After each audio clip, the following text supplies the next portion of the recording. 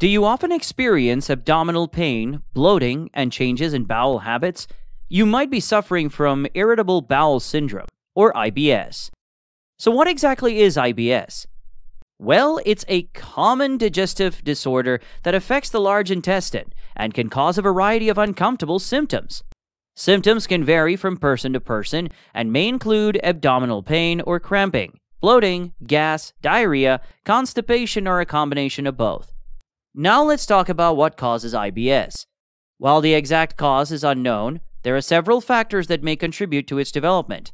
Factors such as diet, stress, abnormalities in the gut microbiome, and even genetics can play a role in triggering or exacerbating symptoms of IBS.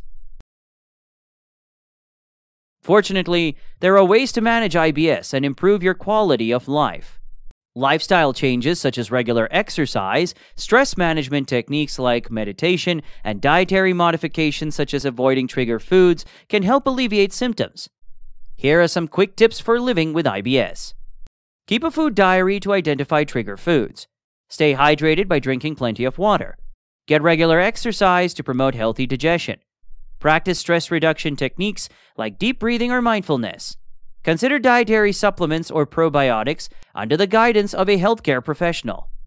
If the symptoms are severe and can't be managed with over-the-counter medications, your doctor may prescribe medications approved for certain people with IBS.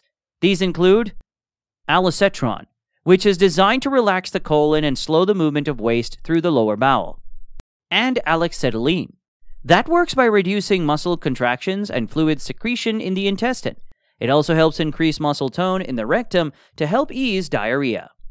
Remember, if you think you may have IBS, it's important to consult with a healthcare professional for an accurate diagnosis and personalized treatment plan. Thanks for watching. Don't forget to like, share, and subscribe for more health-related content. Take care, and I'll see you in the next video.